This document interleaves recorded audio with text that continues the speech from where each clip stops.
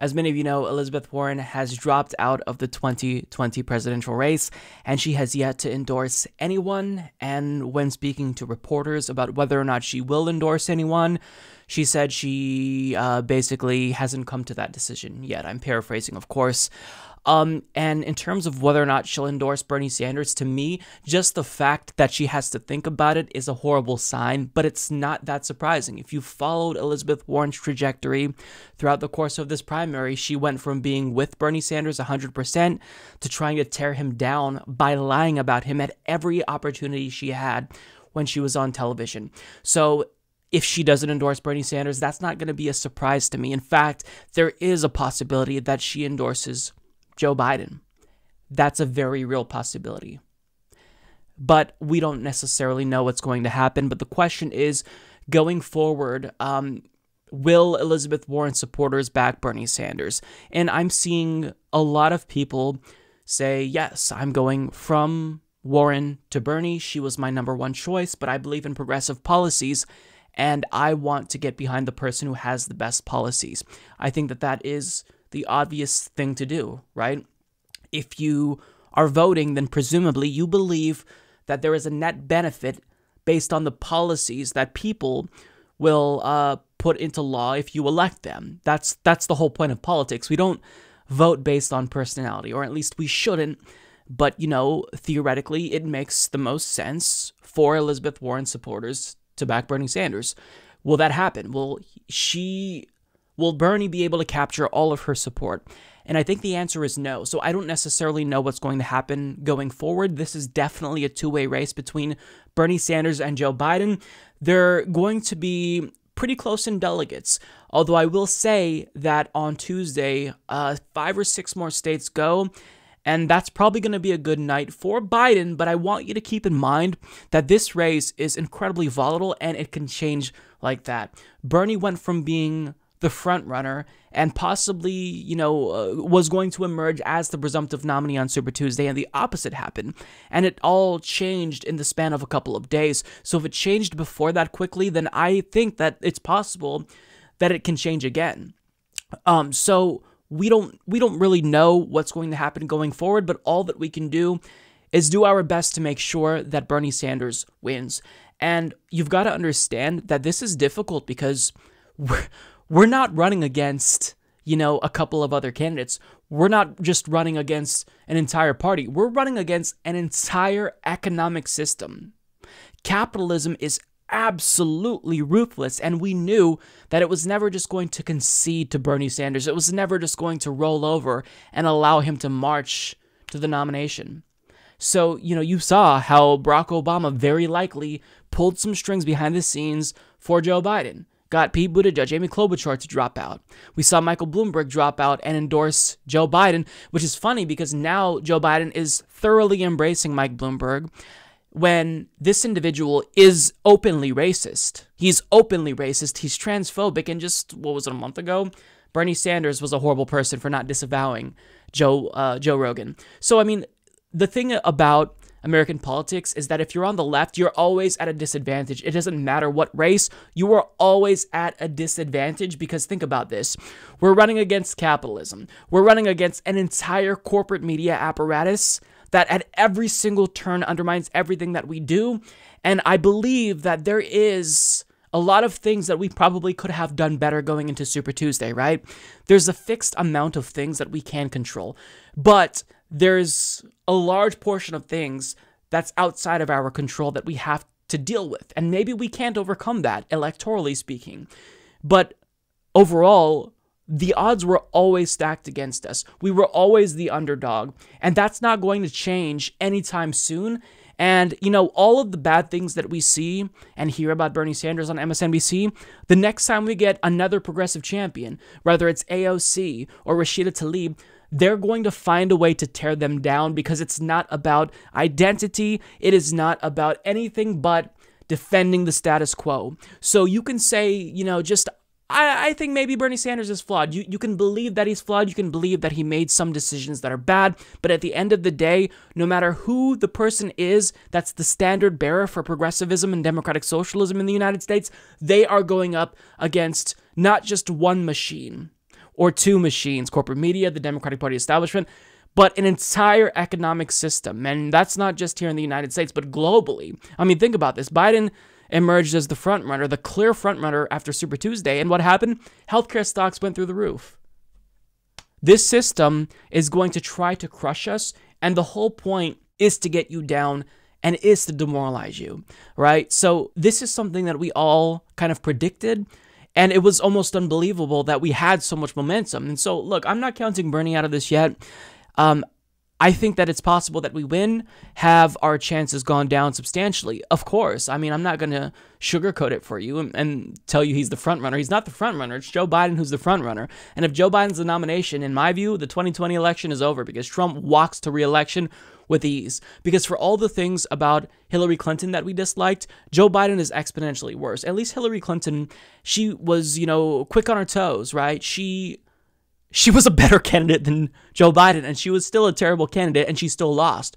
And so going up against a stronger version of Donald Trump, an incumbent who's going to run on this good economy, and the media is going to do propaganda on his behalf, I mean, Joe Biden's not going to beat Trump. It's almost like laughable to me. This is... The primary is everything. That's all I'll say. The primary is everything, because if Bernie Sanders isn't the nominee, I don't think we have a shot at beating Donald Trump. But coming back to the broader question currently that we're all kind of asking ourselves, will Elizabeth Warren supporters rally behind Bernie Sanders? I think there's a lot of people that are, and let me just say, our movement is open to absolutely every single person. I don't care where you come from, who you were with previously. I'm almost going to sing a Backstreet Boys song. You can come to our movement, and we will welcome you with open arms. But let me just say this. We are never going to sacrifice any of our principles, ever. And some people are going to be unwinnable. Like, I see, and this is, I don't know how big, the percentage is, but I see some of Elizabeth Warren's more notable supporters, the blue check marks, who are really hoping that, we'll wine them and dine them. We'll maybe massage their feet, rub their back a little bit, kind of persuade them, buy them dinner in order to get them to come on board. They're a little bit hurt over the snake emojis. And let me just say this. If you are not basing your support of a candidate on a policy, we can't win you over. We know we can't win you over. And if the snake emojis bothered you, I can assure you Elizabeth Warren is going to be just fine. This is a white woman with millions of dollars. She's going to be just fine. The snake emojis didn't hurt her, I promise you. And if snake emojis hurt her, then, I mean, you're not going to beat Donald Trump. So, look. We're running against the system, and I want all the Elizabeth Warren supporters to understand, if they thought that we were too mean, that you don't win unless you aggressively push back against smears and misinformation. You can't. It's not possible, right? You can't do it. If you are just going to stand idly by and be polite and civilized while the system steamrolls you, you lose. So I'm sorry if, we sent a couple too many rat emojis at Pete when he lied about Medicare for All, which is a life-saving policy. I'm sorry that we sent snake emojis to Elizabeth Warren when she was lying about Bernie Sanders, but this is how we have to do things. We can't not be aggressive. We can't afford it. And if you're not aggressive going up against Donald Trump, you're going to get eaten alive. And let me just read. I'm not going to put anyone on blast, but I do want to read just some of the blue check mark sentiment towards Bernie Sanders. I don't know, like this one here. Did you do a video? This is in response to Robert Reich. Did you do a video asking Bernie supporters to stop it with the snakes, stop burning bridges, and stop burning bridges with potential allies? So, I mean, like, because Bernie supporters sent snake emojis to Elizabeth Warren, then that's reason to not back the person who is clearly ideologically aligned. Like, if you think this way, I have no respect for you, because that's immature, right? That's so entitled. Sorry, but you weren't nice enough to me, so I don't think that poor people should receive health care. Okay, well then fuck off. I don't want you on our team. I don't want you on our team because clearly you're not in it for the right reasons. You're not in it for the right reasons. This one here. As a Warren supporter, I probably align more with Bernie politically, but I've been so turned off by the behavior of Bernie supporters since 2015 that I just can't support him. What we tolerate defines our character, and Bernie has tolerated horrible behavior. Oh, okay, so the numerous times that he had to denounce his supporters in mainstream media. I guess that wasn't enough. And it's funny because there's this assumption that it's only Bernie supporters that are horrible. If you look at the Elizabeth Warren subreddit, like whenever they talk about Bernie Sanders, they put progressive in quotations when they talk about him. I mean, they are always going to hold us to a higher standard than they hold themselves, and it doesn't matter if we apologize and be polite to them. They want you to bow down.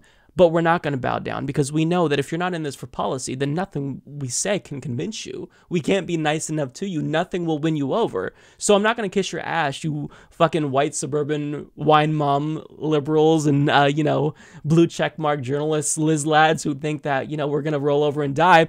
Sorry, you don't get anywhere in American politics. You can't take on capitalism unless you got a backbone. This is why Democrats always get wiped out, because all of you lack backbone. So, yeah, we care about policy, so we aggressively advocate for that. But this is this comment is just so perfect here. And this is really what I respect. This is from Maurice Kreisman. She says, as a feminist, I mourn what's happened to Elizabeth Warren, but as a sufferer of chronic illness, I know we have to move on with Bernie. And that, to me, I have nothing but respect for this person. She, disagreed with me in supporting Elizabeth Warren over Bernie Sanders initially. But for a lot of people, this election is life and death. I don't get to just, base my support on the identity of a politician. I don't get to say, you know what, maybe I'll vote for this person because his supporters were really nice and they wooed me. They took me to dinner. They wined and dined me. They sent me heart emojis. That's not the way that this works. We have to do that. Like, we have to support the candidates that we support and absolutely relentlessly advocate for them because we don't have a fucking choice. If you do have a choice, then you're privileged. Congratulations, that's great for you, but not everybody gets to make that decision.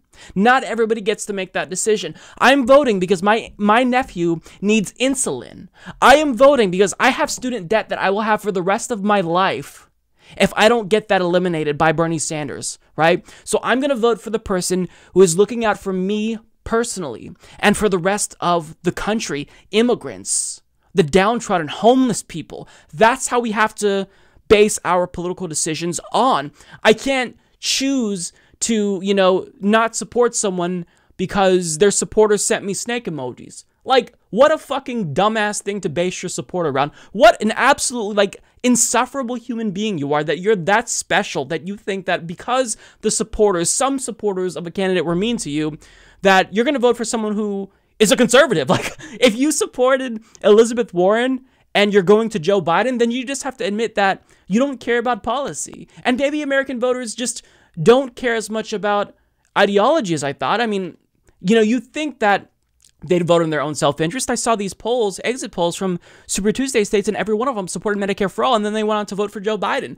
So we're going up against, a population that has largely been brainwashed by corporate media, and the deck is stacked the fuck against us. So if you're worried about snake emojis and not capitalism, then we can't win you over. And maybe we shouldn't win you over. Maybe we don't want you on our team because you're not a serious person. If you're not passionate, if you don't feel that fire in your core to fight for the things that we're fighting for, you don't need to be on our team. So I'm sorry to all these Daily Kos, blue checkmark, feminist suburbanites on Twitter. I'm a feminist too, but these are fake feminists, right? These are fake people who claim to care about marginalized communities, but at the end of the day, you see how easily they abandoned their principles and vote for Joe Biden, someone who voted against gay marriage. I mean, I saw this tweet, and I wish I could give credit. Pete Buttigieg endorsed Joe Biden, who voted against gay marriage. He voted for DOMA, and he endorsed him over the person that supported him before he was born. I mean, think about the world that we're living in. American politics is so dysfunctional, and part of this dysfunction is because there's an instability built into the system because we live in a capitalist society where it's just automatically going to, by default, defend the status quo, right? And so maybe once in a while, we punctuate that equilibrium and we get an FDR in, or we get someone in like a Bernie Sanders who makes a difference.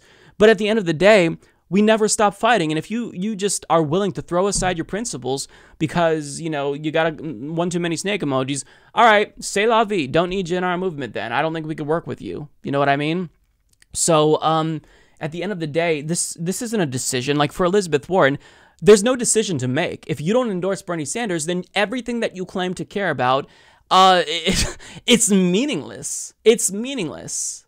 And you weren't here for us in 2016. So if you're not here for us in 2020, you think we're going to be here for you in 2024 when you inevitably run again? Because Joe Biden will lose if he's the nominee. And, you know, there's going to be a whole new set of corporate Democrats. I can't imagine Bernie would ever want to run again. I wouldn't want him to for his own, you know, mental health, you know, and physical health. But, I mean, you can't put yourself through that. But, I mean, we're going to have a whole new class of Democrats. They're all going to be shitty corporatists. And, you know, the Democratic Party has got to realize that they're turning off a generation. And maybe partially that is our fault because, you know, millennials and Zoomers aren't coming out to vote in numbers that we had hoped. But at the same time, I mean, I don't blame voters. I don't look at them and think, man, you guys are so stupid for not voting. I mean, people feel like their votes don't matter because this system really beats you down. It drags you through the mud and makes you feel like you're worthless and nothing you ever do or say can make a difference. So it's not like, you know, I can't empathize with them. It's not like I can't, you know, understand where they're coming from. So we've got our work to do, and you know, over time I think it's really important that progressives are introspective and we look at what we could have done differently. But at the end of the day, part of, you know, participating in electoral politics is this, and you know, this sense of accepting that some things are out of our control. We're never going to win over corporate media. Whoever the lefty is, they're going to be attacked by corporate media. It doesn't matter who, it's going to be the same playbook. But maybe by then we have more people, if it's not too late with climate change, right? So I mean, like, we can control a lot, but you can only control so much.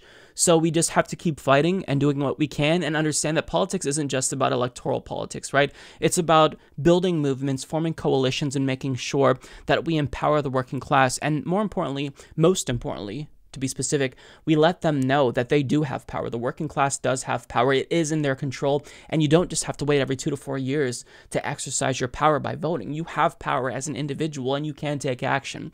So we're kind of seeing, you know, working class people across this country find their voice. We're seeing polls reflect, at least, you know, exit polls show that socialism is preferred to capitalism, even in areas that Joe Biden won, in states that Joe Biden won, if I'm remembering correctly. So, you know, we've got our work cut out for us, but at the end of the day, what Elizabeth Warren does, if she hasn't already fully, you know, taken the mask off, is going to determine her future. If she ever wants a future in American politics, she has no choice but to endorse Bernie Sanders, but I wouldn't be surprised if she doesn't. With that being said, though, if you're on board with us, then this is an easy decision for you if you know, vote based on policy. So I kind of took this in a couple of different tangents, don't really know where I'm going with it, but I just kind of, like, I haven't talked about politics in a couple of days, so I've had a lot on my chest, and it just kind of exploded into the microphone now.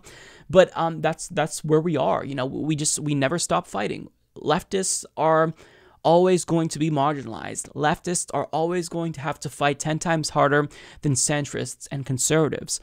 But we have to do that because we're fighting for the right causes. We're on the right side of history. Everyone else is not. So when you have the moral high ground and you're fighting this uphill battle against a disgusting killer of a system that literally is like crushing its population, like, you have no choice but to keep going, and you can't let it get you down because we expected this. It sucks, but we keep fighting. Every day is a new day and a new area of opportunity for us to improve. So we keep going because we can't stop. Because if we stop, then we give up, and working class people, marginalized communities, trans people, women of color, people who need us are losing fighters, and we can't stop fighting for them. We have to do it not for ourselves, even if we feel down, but for other people. That's the thing. If I feel like I want to give up, then I think I can't give up. I can't. I have no choice, because there are people in this country that aren't comfortable enough, that can't fight for themselves, people sleeping out on the streets, right? People who are going to die if they don't get healthcare. So if I feel selfish enough to give up, then I'm just not being empathetic enough towards people who can't really fight, who don't have a voice. So that's what we do. We just keep fighting. That's what the left does. We fight no matter what happens. We get elections. They come and go. The outcomes sometimes are good. The outcomes are sometimes bad. But regardless of how it turns out, we just keep fighting. And that will never change.